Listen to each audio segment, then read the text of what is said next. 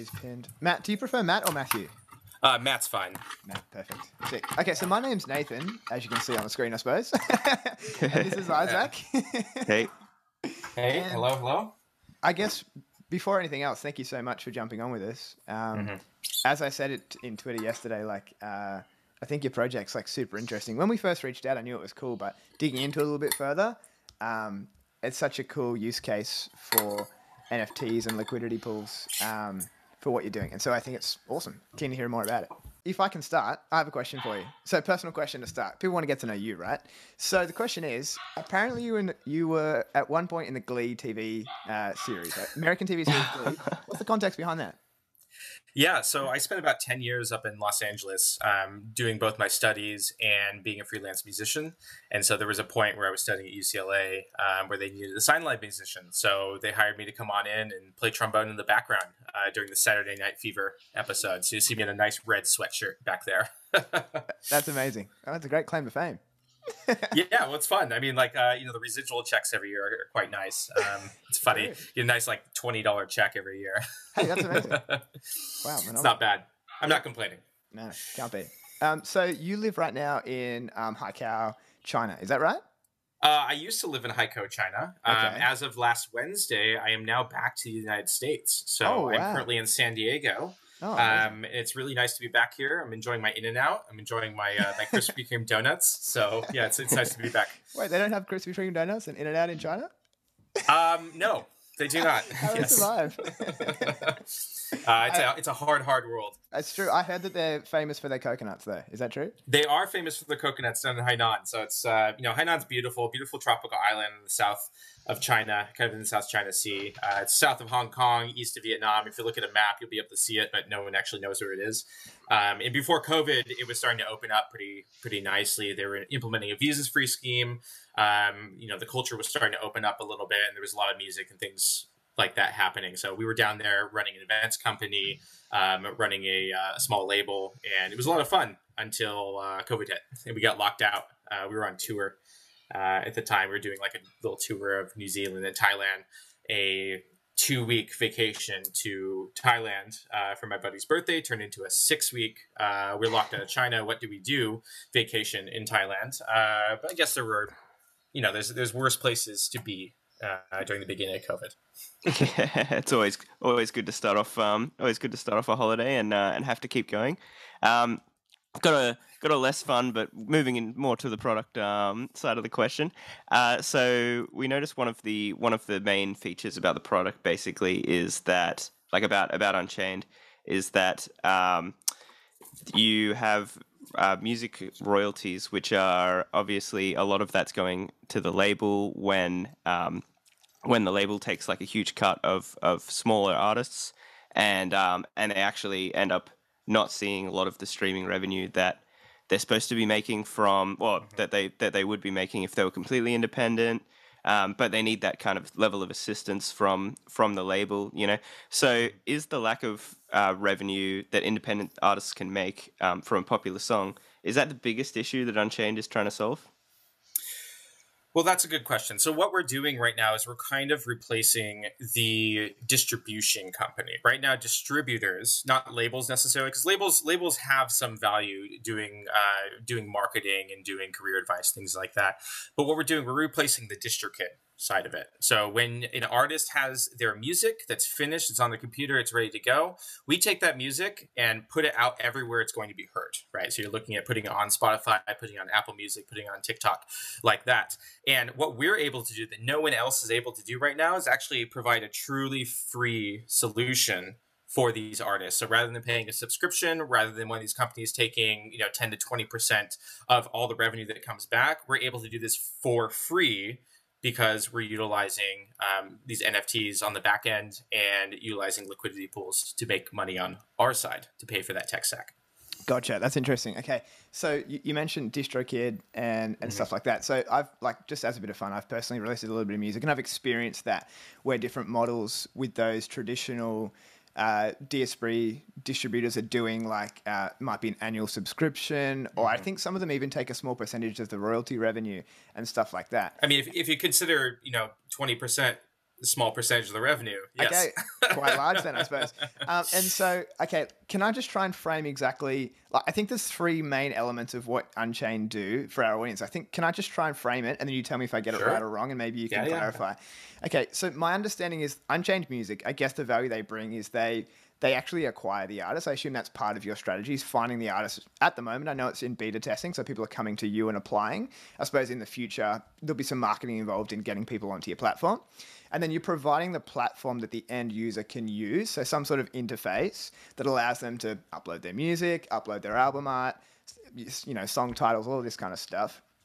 And then you basically take that and then send it out to all the DSPs, digital service providers. So that's stuff like Spotify or Apple Music, stuff like that. So then the royalties come back. And so you can clarify, assume that comes back in some, maybe US dollars or something like that. And so then this is where the fun starts, right? So then you build on a protocol called Charged Particles. And so Charged Particles allows you to make one NFT, which relates to the artist. And then and then they use nested technology, which basically means that you can put other digital assets within that NFT. So in your situation, again, you can clarify, I'm assuming you change your US dollars into USDC or something like that. You put it in an AAVE liquidity pool. You pull out A tokens. You nest those in the NFT for a period of time. I'm not sure if there's a lockup period or something like that. Then the question here, I guess, as well is the lockup period would have to maybe differ depending on the artist and how much the actual capital, the lump sum is for their royalties, because you need to make back a certain amount in interest. So that might be different depending on what the actual figure is. And then once you've made your interest on that, that's sort of like your source of revenue. You give them 100% of their royalties, and they're none the wiser. Is that sort of about right? It's very close. You got it really, really close. So basically, when the royalties come back in US dollars, we do convert them to USDC. There's no actual step with us putting it into an AAVE pool and then putting the A tokens and charged particles. We actually can put that USDC directly in the artist's NFT that we mint for them. And while it's in there, the Charged Particles protocol does all that fun stuff for you. So basically, it automatically puts in the AAVE pool. It automatically pulls it out when you want to pull it out. And it's just USDC on both ends. Wow. And so that allows us to simplify everything that we're doing. The artist can see all of the royalties on chain. And then beyond that, you're completely right. There is a small lockup period right now. So basically any royalties that come through at the moment, we're experimenting with about a month lockup period, so we can just gain enough interest to actually pay for the tech stack, right? Tech is still not free, unfortunately.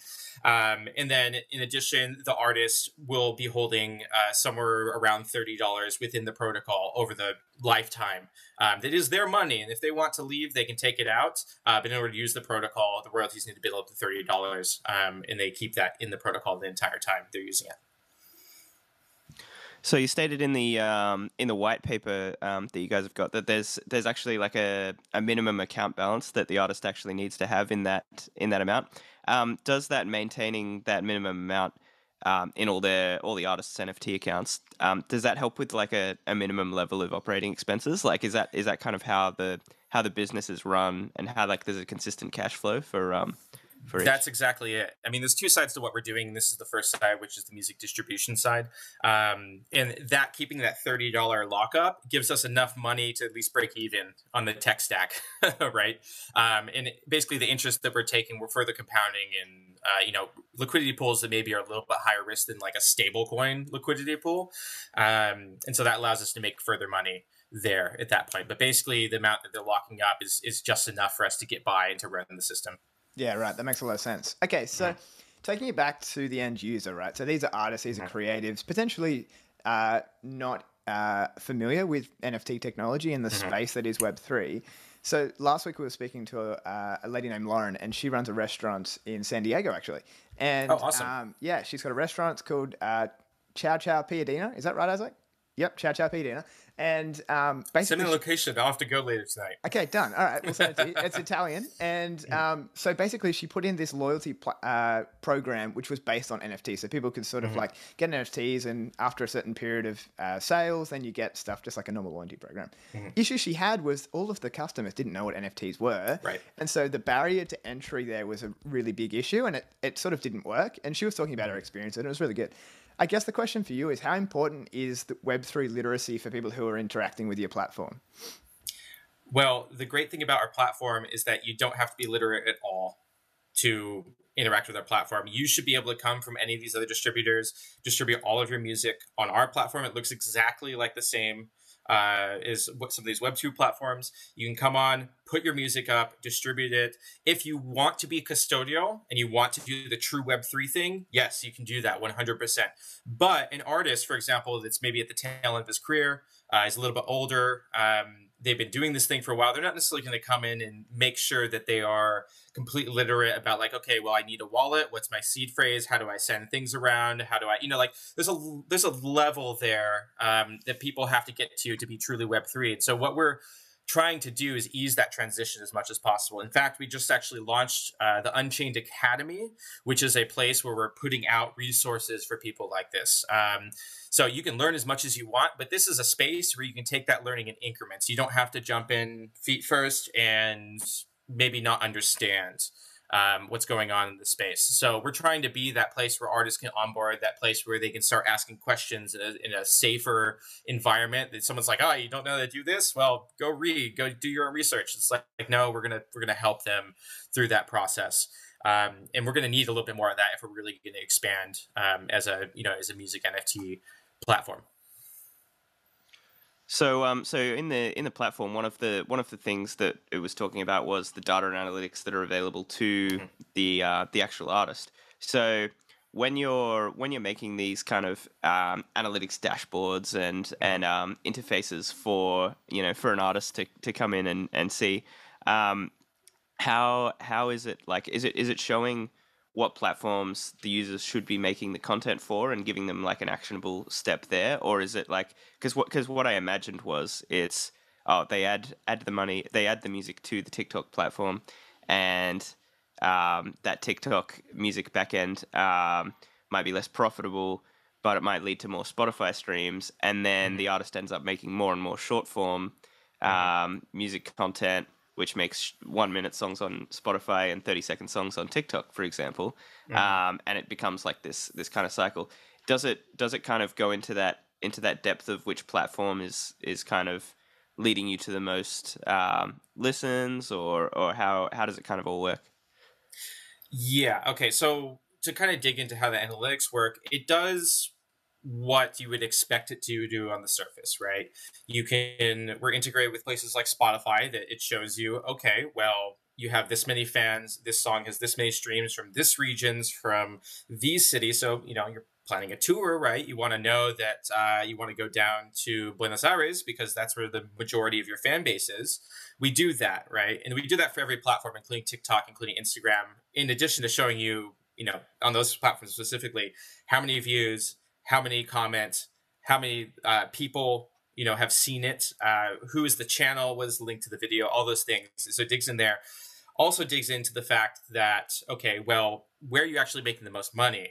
Because each of these places pay at different places. So you might have 1 million streams on TikTok, and maybe that is not paying you as much as 100,000 streams on Spotify, which is, those numbers don't work.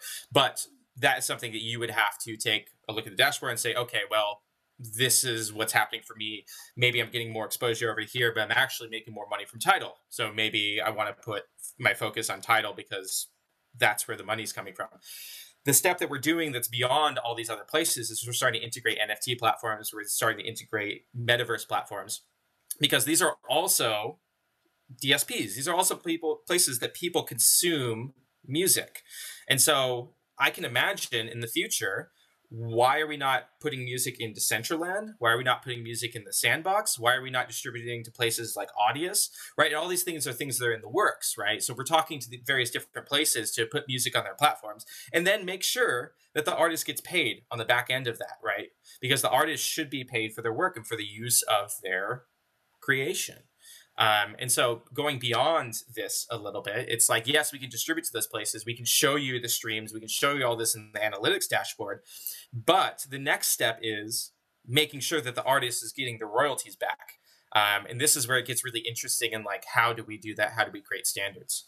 That's an amazing service. I suppose that's something that sets you apart as well. In addition to feeless, there's other feeless platforms as well, but I guess this potentially sets you apart in that regard, that you've got your ear to the ground in regards to additional sources of revenue streams, such as what. Well, I would actually like to correct you on that. There's no one that's doing what we're doing at the moment. Yeah, there are other places like TikTok, for example, just launched their free distribution, but they're taking a massive chunk of royalties on the back end from the artists. There are other places they're launching their free distribution. They're losing money on it, number one. And number two, they only distribute to Spotify and Apple, right? And so what we're doing, we're offering the full suite of services, the full 220 plus places that you consume music online for free. No one else can do that because they lose money on it and we don't.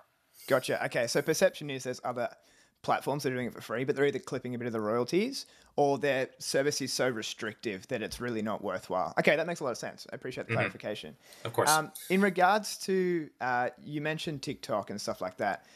Question, just generally. So you talk about distributing to content libraries on something like an Instagram or a TikTok.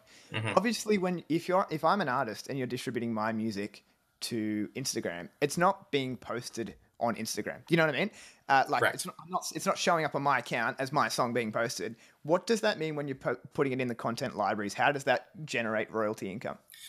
Yeah, so places like TikTok, for example, when someone creates a short form video, they have this entire library of music that they can use. And then what we do is we place the music in that library. So if someone creates a dance video and they want something cool that's coming up, they can look through, they can find your song because that music is now in their content library. And this is the same way that Instagram does it, the same way Facebook does this as well. And there's a bunch of other like short form video platforms out there that do this. Yeah, cool. So pivoting a little, you guys have what's called a label service. So that includes creative, PR, advertising, playlist pitching. Does that take? So like basically you've built this whole distribution service and you've got like that's kind of the main differentiating factor of the Unchained and everything like that, and it's got the NFT side of it and everything. Does it then take another whole staff to run the whole label side? Like how does that work? How many staff do you guys have working for Unchained? And what's the kind of split between cool tech product and traditional label side of it? Yeah, great question right now. So the company at the moment is 10 people. We are expanding quite rapidly at the moment, and half of that basically is our label services side. So we're able to take musicians that are a little bit more established in the game, help them develop a Web3 strategy, help them develop an NFT strategy, and take them into this space in a way that is a little bit more hand-holdish, because maybe they just don't understand it or they need a little bit more explanation. Things like playlisting, things like PR, things like marketing services, we look to actually offer these to everyone. This is not just established musicians. This is not just established entities in the space. We're trying to eventually decentralize this as much as possible. So, okay, you are a marketer that has a background in doing this sort of thing. You can create a dope graphic design for the cover of an album. Okay, well, let's put you on a decentralized marketplace that's governed all by smart contracts. You can see this person's work. You've been rated by other artists on the platform. The artist can come in, put some of our token in escrow, some USDC in escrow, and say, I want this. Here's the due date we agree on. Okay, let's shake it. Due date comes. Okay, well, has this done? Yes, yes. It's all released, right? So these are things that we're looking to implement to also help these artists, because you think about it, right? You release your music on these places. There's 60,000 plus songs every day being distributed. How do you get people to listen to your music, right? And this is where the marketing comes in. You have to be playlist pushing. You have to have a release strategy. You have to have dope artwork. These are things that are like basic fundamentals to get your music out there. And we're helping musicians with that. And we'll have different layers of this. And some of this is still being fleshed out. But this will be offered to both sides of that kind of professional, developing musician dichotomy. Amazing. Okay, so I get it. So it's more of a marketplace style, and that makes a lot of sense. Question there. So in some of your white paper material, you talk about tokens. And so at one point you talk about a social token, and I think a bit later you talk about a utility token. One of them is called noise. Could you just explain, if there is, what the difference is between the two, Sure. and how you could see them possibly being used in regards to what you're talking about there? Yeah, so noise right now is our social token. There's no financial value. We're not providing any liquidity for this. There's no use case other than keeping track of who's contributing to our ecosystem at the moment. So, hey, you come on, you're on one of our podcasts, just like we're doing now, or you're running a music theory 101 for our community, or you're doing hey, how do you use the compressor at Ableton type thing within our ecosystem, or you're participating in the various projects or various events that's happening. It's a way to keep track of who's contributing right now. And this is in lieu of our eventual token that will be distributed in Q4 as of now. We'll see how the market's doing, so no promises, but that's what we're aiming for right now. Q4, which actually will have true utility in our system that will be running all these various things that we're talking about at the moment. Okay, so in regards to distribution, obviously we can distribute to DSPs. That's great. You're talking about a bunch of Web3 alternatives there as well, which is really cool. In regards to sync licensing, so this is where artists can get their music played, maybe on ads on the TV or stuff like that, commercial use. Is that something that you hope to offer as well? How could you see that play out? Is there a world where you need to build strategic partnerships which also brings people to your platform because you can provide them with those? Yes, and so these are things that are currently being worked on right now. We're having conversations with some of the larger places that do sync licensing to integrate those licensing libraries into our platform, and also delivering the content that's on our platform to those libraries. So I can't talk about the specific people who are involved in this right now because of contracts and NDAs and all that fun stuff. But that is something that is actively happening at the moment. And we're aiming to have that ready by Q4. So someone can come in, they can say, this is a cover song of Earth, Wind, and Fire's September. Now go get the license. Okay, you got the license. Cool. Now you can distribute the track. And then hopefully in a way that is really easy to do. I know some of these other platforms, sometimes it's a little bit difficult. So we're trying to make it a little bit easier on the end user. Part of this is there's an issue with this needing to go through a centralized database and like another company to be able to run these, just because of how the industry is set up. So we're just trying to get rid of as much of that lag time as possible. We'll see how it goes, but Q4 is the plan. I wanted to talk about what artists are kind of being attracted to the service. So how are there what are the strategies that you guys are using to bring new artists on? How do they, for example, some random folk band in the middle of the Midwest might be like, I want free music distribution, so I'm looking for that, but how do I know this? This whole NFT thing is like, traditionally in the papers we've seen it's a scam. We've seen UST has crashed like crazy. How do we know that that's how do we know this one that uses what is it? Is it BUSD that you guys are using? What's the USDC? USDC, sorry. So USDC, yeah. How do we know that this is the stable coin that's not going to crash and everything like that? So yeah, basically, do you have any? That's sort of a two part. That's a skeptical part, but also how just generally are you guys getting new artists on? Yeah, so to address the latter part of what you're saying first with the stable coin, the reason that we're using USDC specifically is to avoid a UST situation, right? We know through our integration with Circle and through the audits that Circle has done, everything is backed, right? So you can always exchange a USDC coin for $1. And that's because it's always backed by cash or short-term US treasuries, and they have all of their audits on their website. And we know if the entire crypto thing crashes, if the entire market crashes, user funds are safe, right? There's never a point where the user funds are going to be going to zero, which is right out front of what we're trying to get across to people at the moment. And so to go back to your first part of that question, a lot of this comes down to education, right? This is why we're deploying, once again, in the Unchained Academy. So, okay, well, I've heard about this music NFT thing. Isn't it a scam? And then explaining why we're doing things the way we're doing in an easy, digestible way to someone that has no background in crypto, right? Why does this music NFT give us the ability to offer you 100% free distribution? How does this work? Okay, well, here's a cartoon video showing you how that happens, right? Same thing with the USDC. At some point, I'm sure we're going to explain that. The reason we use USDC is because of X, Y, and Z, right? Just giving them the utility with getting rid of some of those misconceptions about the space. I mean, it's really memeified right now. NFTs are super memeified at the moment, and it's not necessarily always in a positive light. So we need to make sure that we're continually reaching out, we're continually educating the audience, we're continually being that source of high quality information for music specifically. How can you utilize this in your career? What are the advantages for you to come onto our platform? And then that will hopefully drive actual adoption. Gotcha. I guess the key is they're just breaking through the noise, right, to a certain extent, and breaking through all the memes and providing the clear educational information. And so it's good to hear that you're doing that. As we wrap, because it's been like half an hour already, which is crazy.